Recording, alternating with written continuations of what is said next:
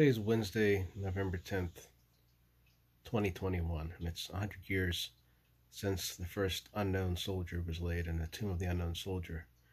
And thinking of the past few years, the 100th anniversary of World War I and all the servicemen, I wrote this, so I'll read it.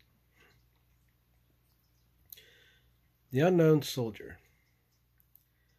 100 years later, do we remember that unknown soldier who set off from family, mother, father, son, lover, and who never returned, but left in war unknown, yet lived in love, a much greater love given to us, whose freedoms we today pause in thoughtful etching, that though unknown in name, is sealed by more than cold marble or death.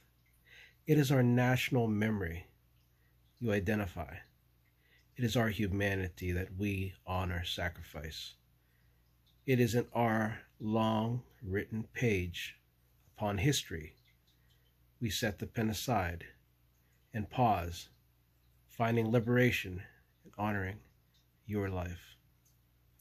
Unknown, oh unknown, you are not unknown.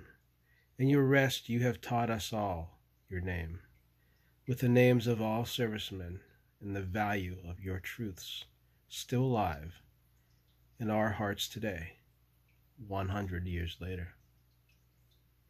O unknown, you are not ever forgotten therein.